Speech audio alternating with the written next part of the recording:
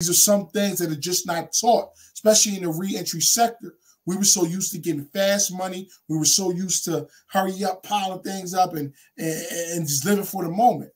No, your values have to add up, especially when you're trying to be compatible with people or people around you. Make sure your values add up.